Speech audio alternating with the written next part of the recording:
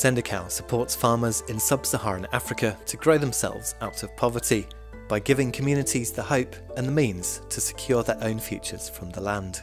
Our approach empowers families with the confidence, skills and self-belief to grow sufficient food and generate income while regenerating the natural environment, protecting ecosystems and enhancing biodiversity.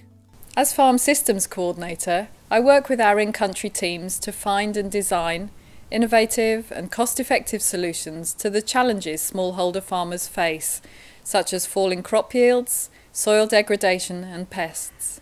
Smallholder farmers are often wholly dependent on agriculture for their livelihoods, growing a variety of staple crops, including maize. Maize is one of the major crops grown in the world, and in Africa alone the lives of 300 million people depend on it. However, erratic weather patterns combined with parasitic weeds such as striga weed and destructive insects like stem borer moth can completely decimate maize crops, resulting in widespread hunger and poverty. The common response to these pests would be chemical pesticides, but these are often devastating for ecosystems and water supplies. Smallholder farmers are often in a very difficult position. Their families are severely malnourished, but they don't have the means to protect their crops from pests. Sendical has teamed up with the ICIPE to implement push-pull, an affordable, nature-based solution to falling maize yield.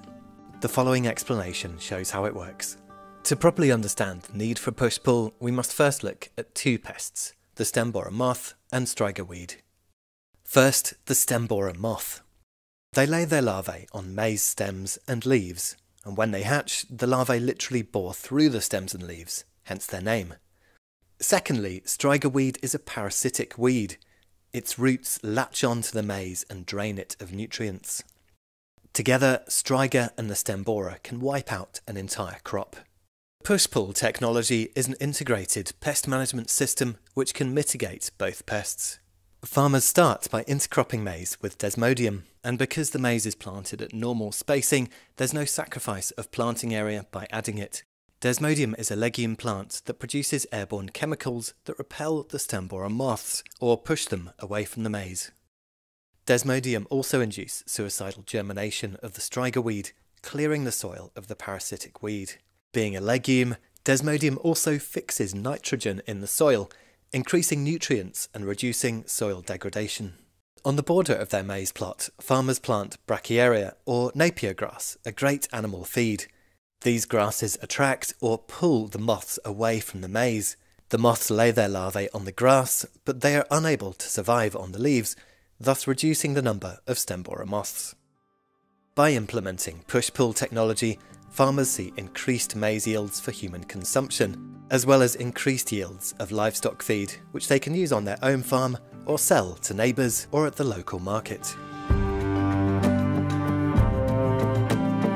John lives in Petark, Zambia, with his wife and children.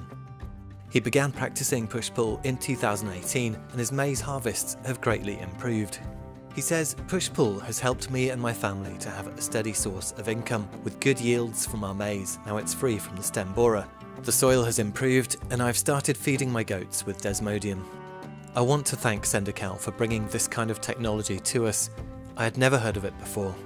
John plans to use his increased income to send his small children to school and reinvest in his farm.